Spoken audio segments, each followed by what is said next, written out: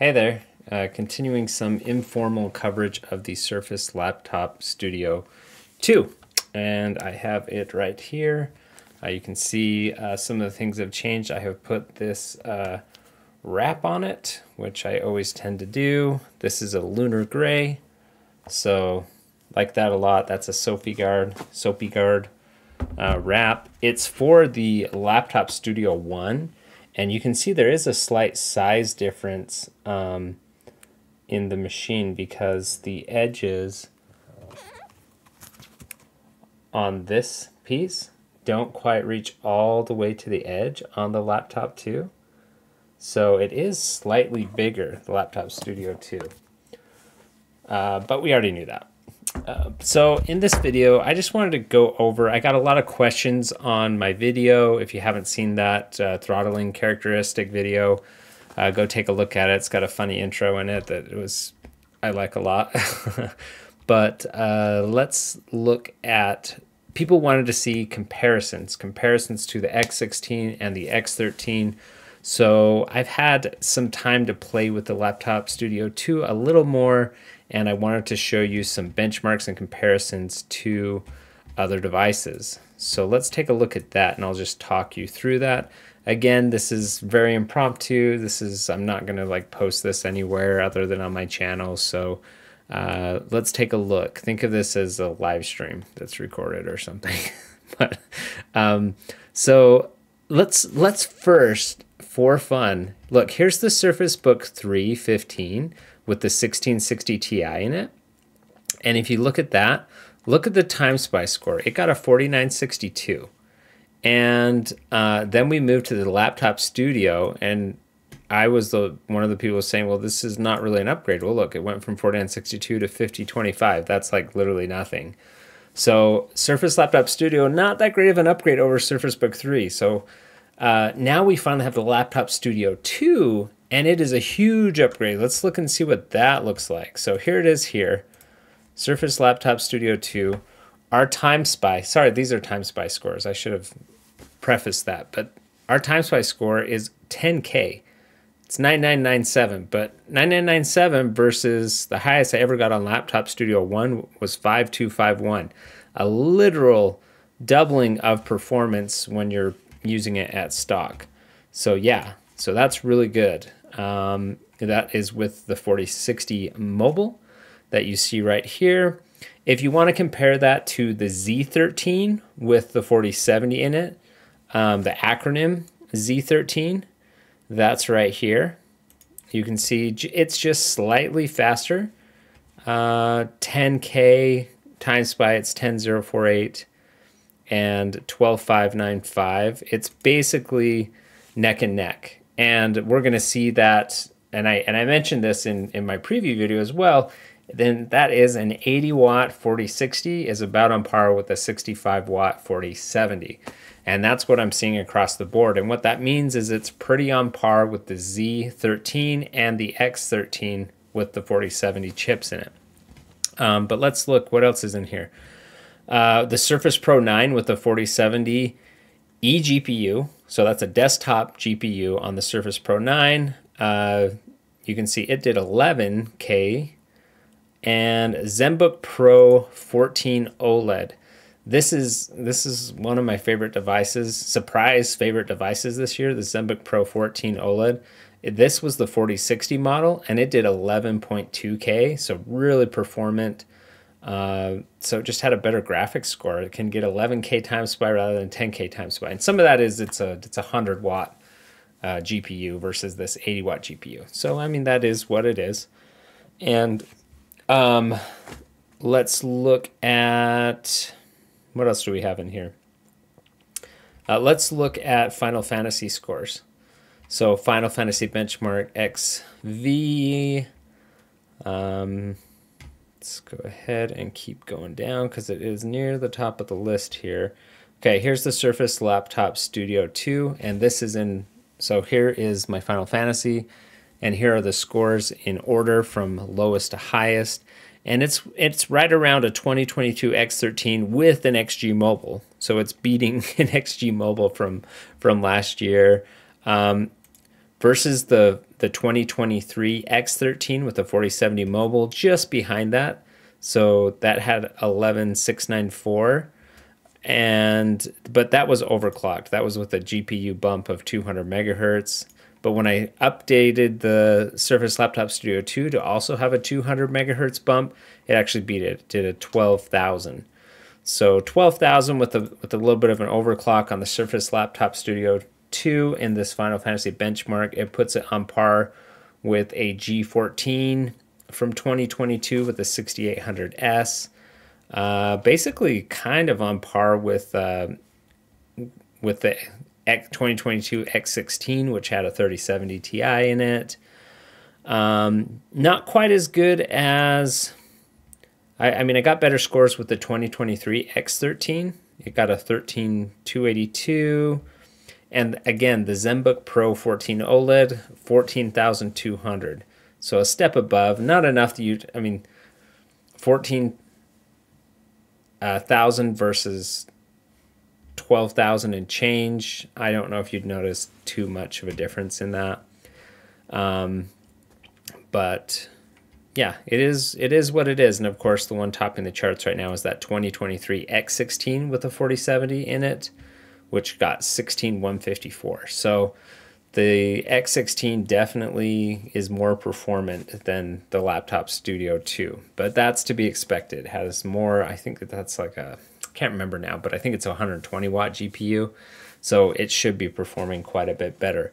The benefits of the Laptop Studio 2 obviously is the tablet form factor, the fact you can swap it into the tablet mode, and the pen.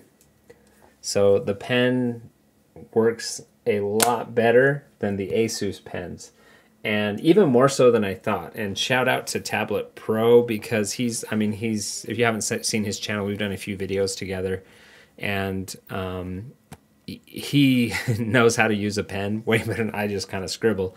But he's done, palm rejection, quality of the line. It's a much better experience on a Surface device than it has been on those Asus devices, because he's got the Z13 and he's had a few issues with it for pen usage. So if you want tablet and pen, this is the better device. But if you aren't concerned about that, I would definitely consider the X16 if you need that tablet form factor. And if you want a screen that you could write on and is touchscreen, that ZenBook Pro 14 OLED is a great device. It's so performant. It's actually very light, even compared to this. This is like 4.37 pounds. The ZenBook Pro 14 OLED, I think, is like 3.5 pounds, so almost a pound lighter than this thing. I mean, it's a really good device. I like that a lot. But I think I really am enjoying my Laptop Studio 2. Now let's look. I had some issues, and let's talk about the issues that I had. The issues I had with this device was suddenly, and I almost thought I was going to have to retract my video, because suddenly as I was playing with it today, I was getting very poor for performance, and I didn't know why. I was suddenly throttling down to like, the GPU was, it would go to 60 for a second, then it would go down to 40 watts and sometimes like 35, and I would get weird stutters, and I did not know what was going on. And I was worried. I was like, did I just not run my test long enough? Does it actually start to throttle really bad? Because it was throttling on me today.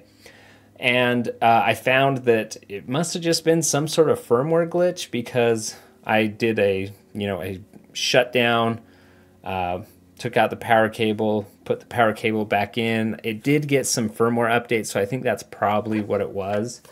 But after I did that, all the performance came back, and I wanted to show you guys some of those graphs, because I have them visualized here.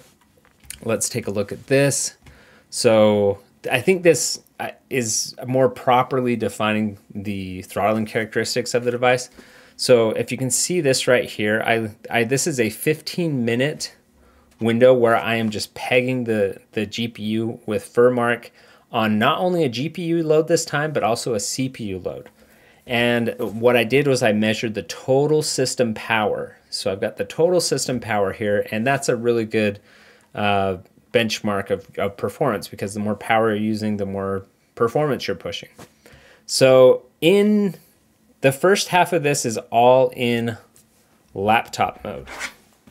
So that is with the device just open like this, and you can see that it starts out going 100 watts, easy, easy, easy, and then it suddenly kind of just drops and hits that 80 watt target, and did that for about 10 minutes. And then this big jump in performance that you see here is when I moved it from laptop mode to tent or studio mode like this. And this gives you basically 120 watts rather than 100 watts. So you get a 20 watt boost by going to studio tent mode, as you can see here. And it kind of kicked around there. And you can see it is kind of throttling down a little bit, but kind of just hangs out between 100 and 120. And again, this is a constant heavy load, so you would not expect it to fade like this in normal usage necessarily. You'd kind of see it kind of bounce around, and you should be between 100 watts and 120 watts, like I said in my original video. So that information was good, but suddenly I was like, whoa, is this not right? But yeah, I ran this for 15 minutes, constant heavy load, and yeah, it's able to push those power performance figures that I mentioned originally. So this graph underneath here is the GPU power. You can see it pushed 80 watts for a while, and then it dips, and then it sticks around 60 watts. GPU only. This is the top one's system. This is GPU. And then when you open it up into tent studio mode, it really pops back up to 80 watts and then kind of cruises around. And I wanted to see what the GPU temperature looked like. So this is a GPU temperature graph. And you can see the cooling solution is pretty good, because it goes up to 85. And at 88 is kind of the GPU max temp. And it does hit that, but it's also pulling close to 80 watts. And it's able to do that. I mean, 80 watts is a lot of power for a 4-pound device. So yeah, those are my throttling benchmarks, some comparisons to some other devices that you can see here. Let's look at one more thing, and that is some comparisons between a 4060 versus a 4070. So if you're looking at like the Z13 and the X13, where you're like, oh, I can get a 4070 in this. Well, if you were hesitant to get the Laptop Studio 2 because it has a 4060 in it, it's not that big a deal, frankly, and I'll show you why. So if you look at this graph right here, the time spy of a 4070 is represented by these green dots. And at the bottom, we're looking at watts that the GPU is configured to push. So in this example, you can see a 4070 at 55 watts gets an 8925 in time spy. But when you are pushing 100 watts, you get 12,000 in time spy.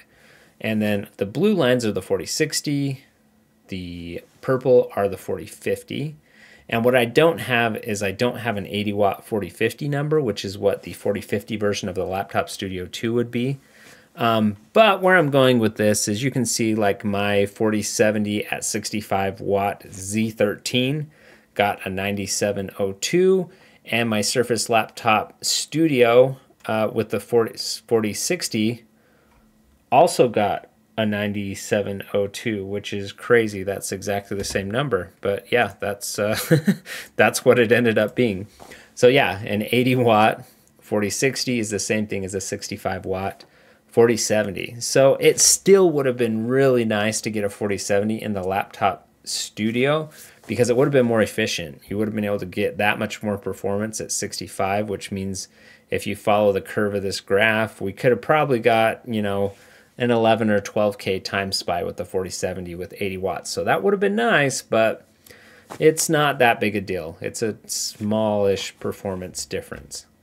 So let's look and see where that puts us on like superposition. Actually, I have no 80 watt benchmarks for those, so let's skip those. we'll look at Final Fantasy. So Final Fantasy benchmark, the 4070 at 80 watts, you know, would have gotten us close to 14,000, but instead we're getting right around 12,000 ish.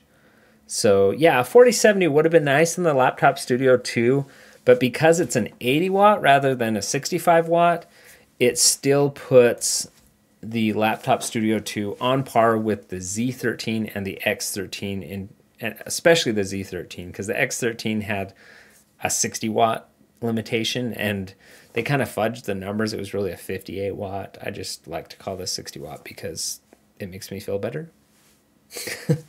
But anyways, so yeah, just some additional thoughts on the Laptop Studio 2. I'm still working on additional information and tests with this.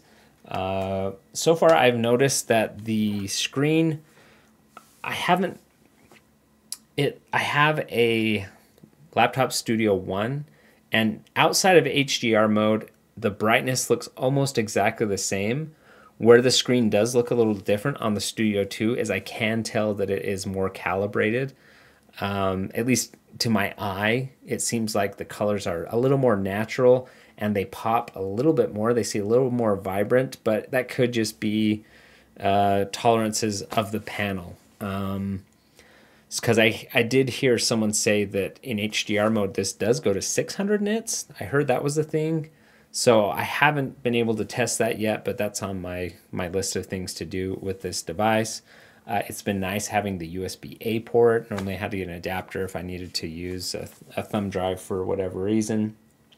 And yeah, another thing I failed to mention in some of my other videos is in my speculation video. Well, not even speculation. Microsoft published a spec that said it was a 120 watt AC adapter. It's not. It's the 127 watt adapter that they've always used on the Surface Book 3, and it is 127 watts. And yes, I do know that the 7 watts on top of the 120 is for the USB-A port on that AC power brick. And I speculated maybe they took the USB-A port off of that. They didn't. It's still there. It's the exact same one. If you have an old 127 watt power adapter, go ahead and use it because it's good. So yeah, if you have anything you want me to respond to, this has been kind of a video to address the questions I've been getting in the comments. So hopefully this was useful. I'll be posting updates on my Laptop Studio 2. So far, I'm pretty happy with it. And like I said, other than the issues I had today, it's been really good. It's actually surprising sometimes when I look at how much, well, this 4 terabyte in here is more than I have on my OS drive on my desktop. And 64 gigs of RAM that I have in this is more than I have in my desktop too. So it's kind of weird when I look at Task Manager sometimes and I'm just like, holy cow, there is some real space / memory in this thing that's pretty outrageous. And that's why it's so expensive. So anyways, more to come later. Get subscribed up if you enjoy this content, and we'll see you on the next one.